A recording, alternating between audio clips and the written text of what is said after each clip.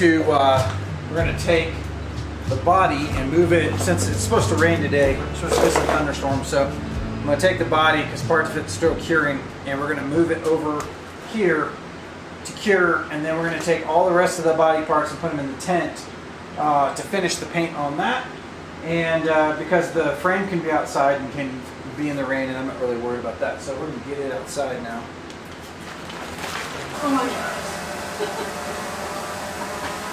Can you imagine? I got it done.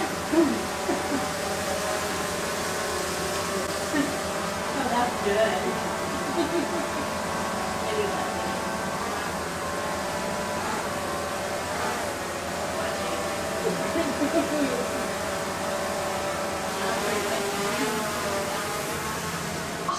Okay. Wait.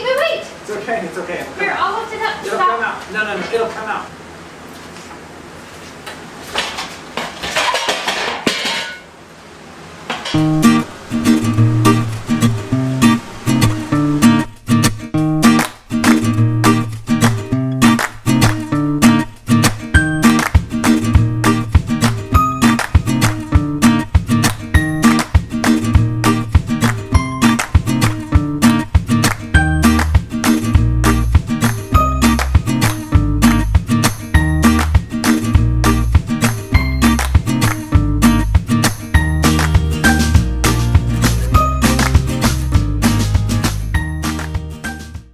Did it work? Hey, I told you, you'll do it your way. It was a good idea. That's why I said, no, not. He's got a really good idea. Let's do it Mandy's way. Then we got the whole booth to do whatever we want. Do you want me to speak? A little bit of, maybe a little bit of breakdancing. A little breakdancing? You want to breakdance?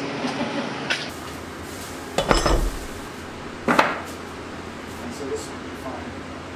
Okay, so 1, 2, 3, 4, 5, 6.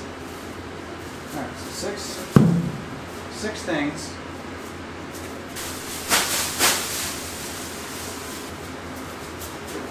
Go up there.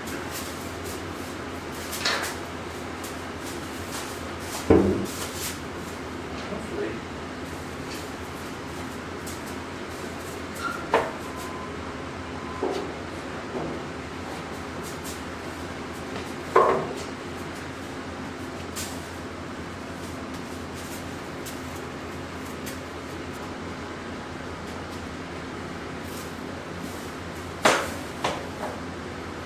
Ready for the doors, tailgate, grill, and fenders, and the tire carrier.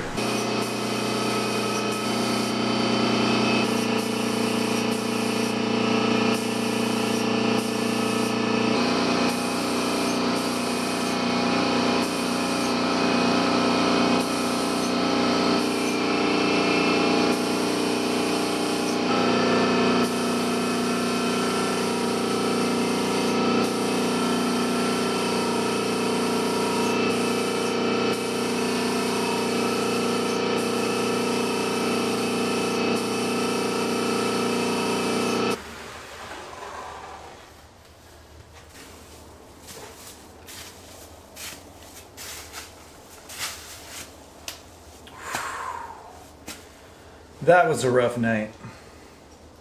So, man, I was up till all hours of the night clearing this stuff and had problem after problem after problem with the paint gun.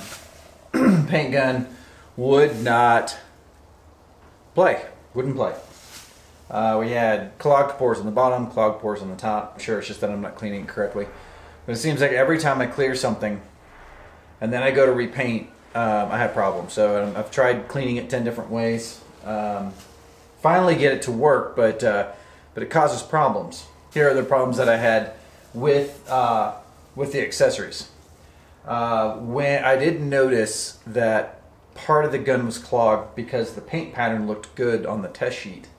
And after I got done painting the doors, I realized that because I'm shooting metallic, there were heavy metallic lines striped into the door.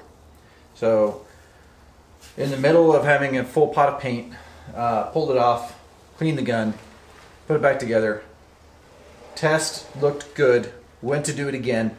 Same thing. Pulled apart the gun, cleaned it. Test looked fine. Decided to go. So I was shooting in this direction. Decided to shoot in this direction, 90 degrees, thinking maybe I can kind of dilute that out a little bit.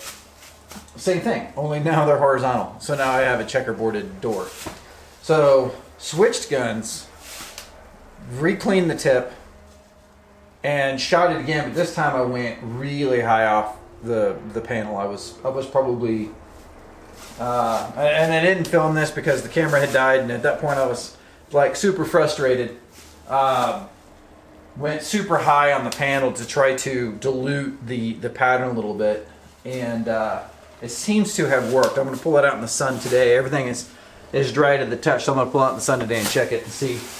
Not to mention that this guy right here fell twice during clear. So the first time it fell, I was painting the fender and it fell, and I somewhat caught it after it hit, and it wasn't too bad, so I hung it back up again, and I was just going to clear over it again because it looks like it was just the clear that got damaged. And then as I turned around, it fell again. So I stopped at that point. I'm going to sand this thing totally down and repaint it again. But I'm done with the accessories other than this and a little bit of the hood, which I'm not going to film. I don't care about those things. I just want to get it done. But this is what it looks like. I had a party in here all last night because it looks crazy. So this is what my workbench looks like after a night of painting. Just a complete disaster. And everything is just crazy. So now I'm just gonna, now that these things are cleared and they look fantastic, or at least I think they do, we'll get them out in the sun to see. I'm gonna pull all of them off, and I'm gonna actually start hanging sheet metal right now, primarily just to save space. And then I'm not gonna bolt everything up like perfect. I'm just gonna get it on the truck, put the hinges on the door, get the doors up, just so that I can clear some room out.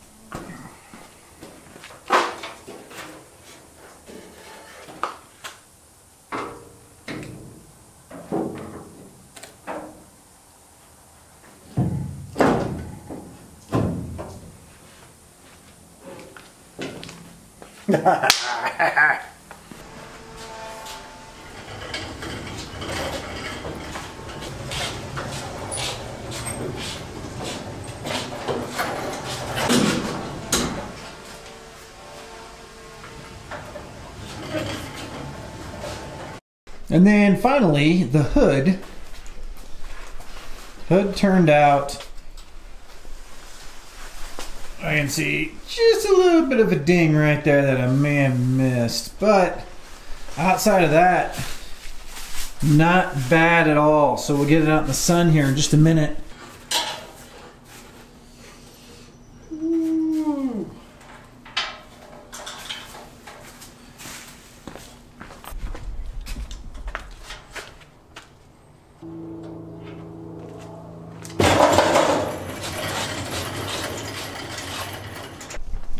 Alright, first shot of the color in the sun. That is stunning. So we can get a better shot here.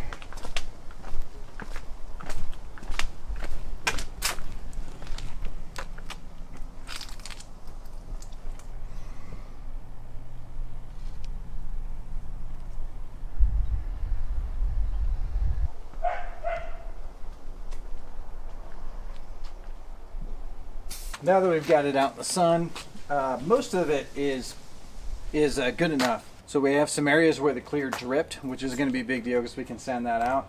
And then some areas where overspray got on it and it's a little bit rough. So we'll sand that out as well. The biggest difference, and the thing that I was worried about, was we had to buy 2 gallons of paint, and we bought them about 8 months apart from one another.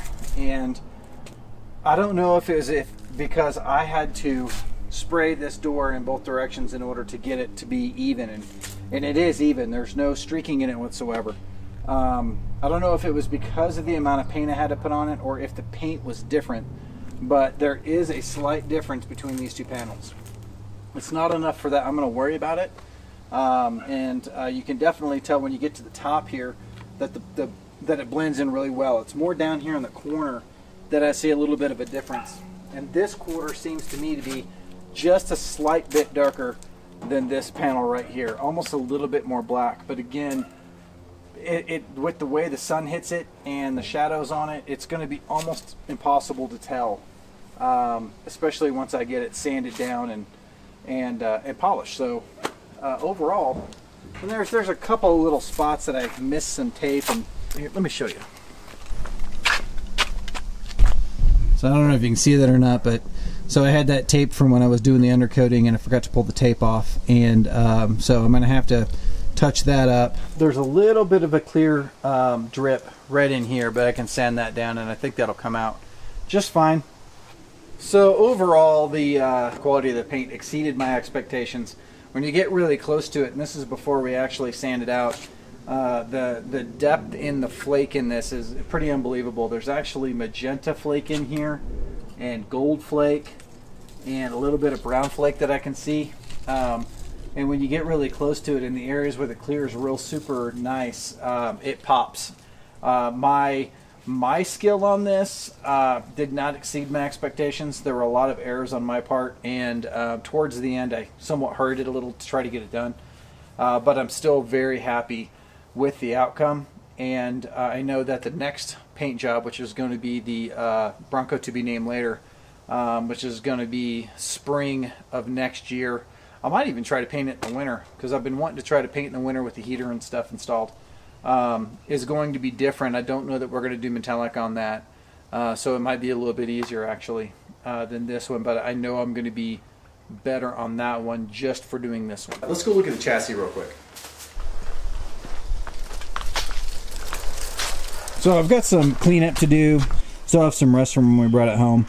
So I'm gonna get the rust off and then reapply some epoxy black onto this as well to touch up the frame, because the frame still has, you know, duct tape marks and scratches, things like that. But Matt rebuilt the 9 and he rebuilt the Dana. So those are done. So now we just need to rebuild the transfer case. Disc brakes are done in the front. Disc brakes are done in the rear. So the only thing left to do now is powertrain. So we're going to do the powertrain now. And so that's going to be season 4 is powertrain. Powertrain, get the chassis done. And I'm going to jump on that. I'm actually on vacation now, so I'm going to start now and order the parts, get everything in process, and so season 4 will start this week. Plus, I also bought some other projects, and you know, just going to have a little bit of fun. I can't keep doing the same thing over and over again because it drives me crazy. That's a wrap for My Point 3 Garage, and I will see you in season 4. And just to make it official, I have to don the Bronco badge on there.